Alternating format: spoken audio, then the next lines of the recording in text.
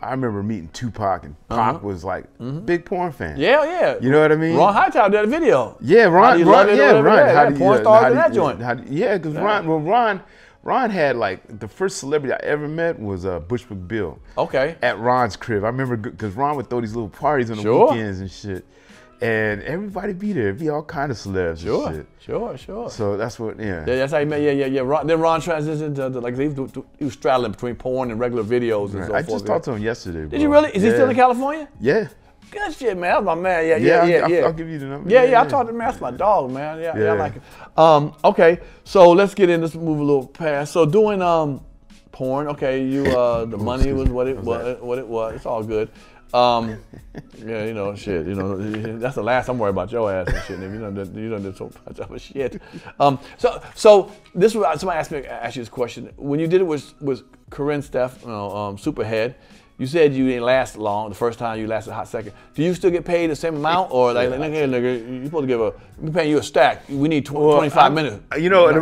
Right. And that's what I feel. I feel like we didn't get enough in the first time. Like I knew we didn't get enough. And I knew that wasn't right, and I knew that she was too special to like, You were producing. Oh, okay. So I was like, nah, we got to shoot this again.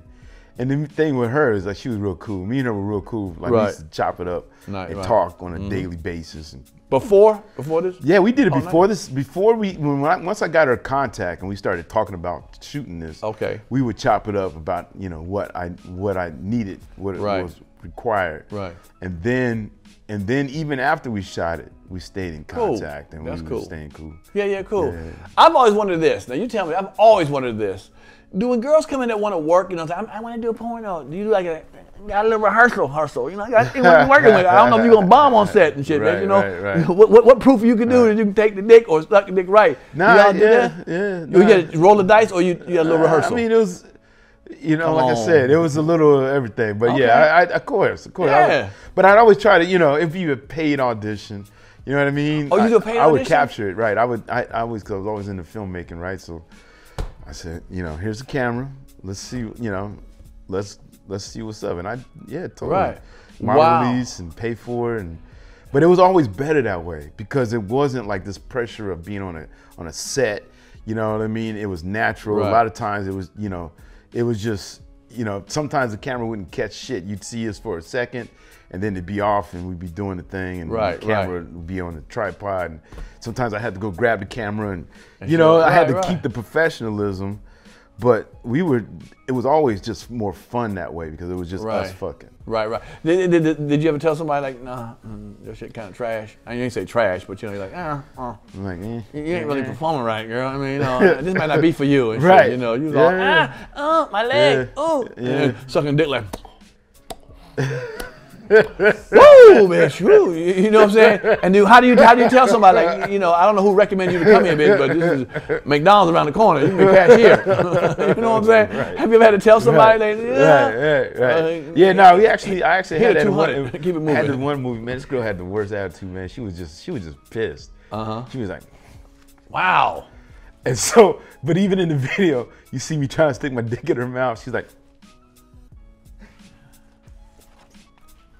She's trying to suck it like, but but it was real. I thought it was real. I thought she was just being like, she's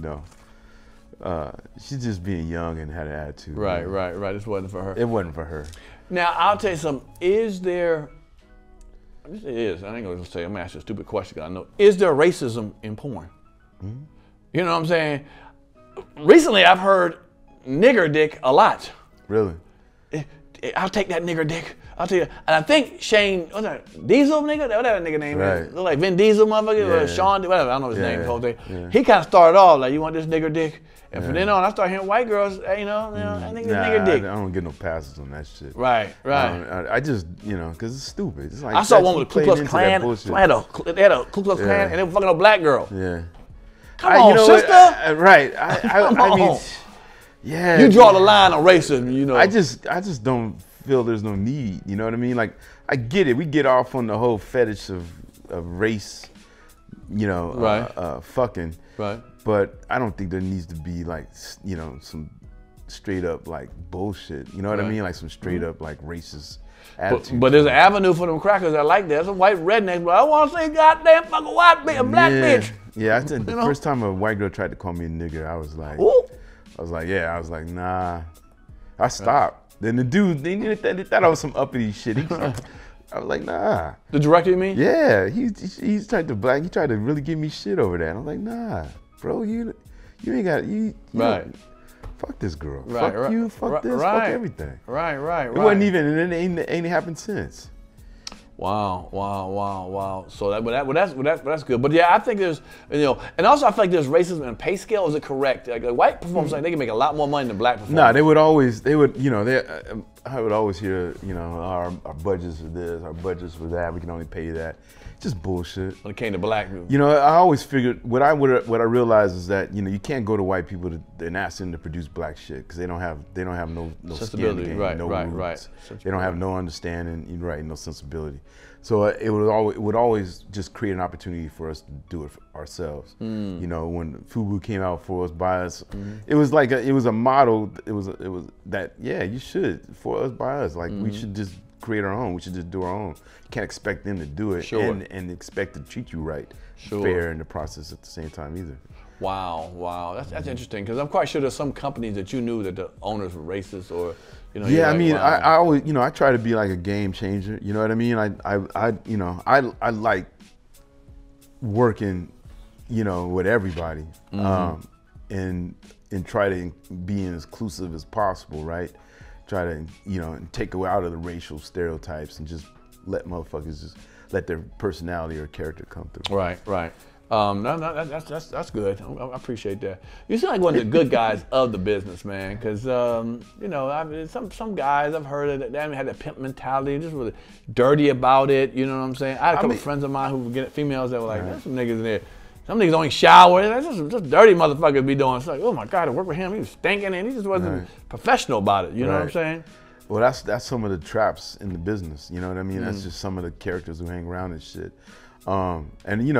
I could easily went in a whole lot of different directions, and I probably tried out a few things and see if it worked out, and if it didn't feel good, if it didn't feel like it was sustainable, I just kind of moved on. Ultimately, I was a fan of the business, and I'm an old school cat, you know what I mean? I'm 52, so I've been around a long time. So I was also a part of a generation that was a generation, I was in that happy medium right before DVD and internet took off, you know what I mean? So I was rooted in these old school, like these 80s guys who were filmmakers, and they had dialogue and script, and there was acting, and there was a purpose for why we're fucking.